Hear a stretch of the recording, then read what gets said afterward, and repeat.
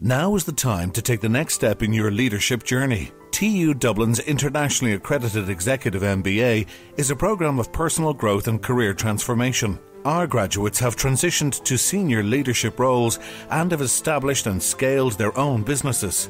Join our Executive MBA and achieve your leadership potential. Applications are now open. Visit tudublin.ie/MBA.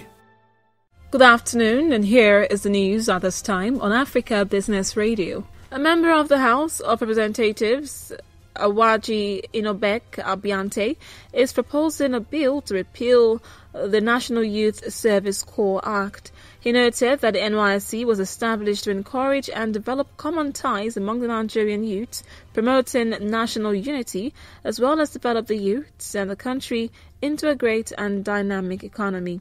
The lawmaker lamented that the program has failed to address the essence of its establishment after several decades. He decried that several reform efforts have also not yielded desired results, but have continued to be a drain on the nation's scarce resources and exposed families to several nightmares and even loss of loved ones after so much investment.